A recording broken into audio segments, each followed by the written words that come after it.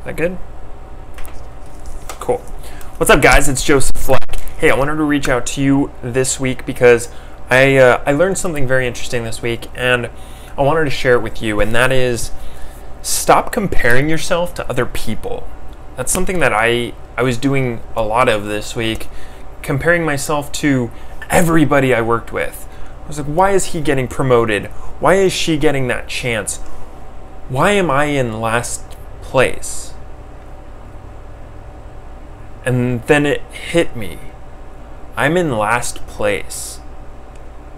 And I'm comparing myself to others that I'm not where I want to be.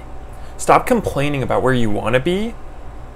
The only person that you should compare yourself to is yourself. So go look yourself in the mirror, because that's the person that you need to beat. Forget everybody else. Tune them out. Because you haven't gotten to where you want to be, not because of him, her, or anybody. It's because of you. What can you do?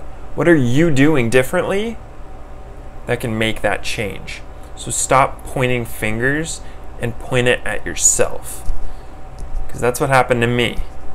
And you know what? When I stopped comparing myself to other people and started focusing on my own shit, things started changing. So that's my thought of the day, you guys. Have a blessed rest of your week. See ya.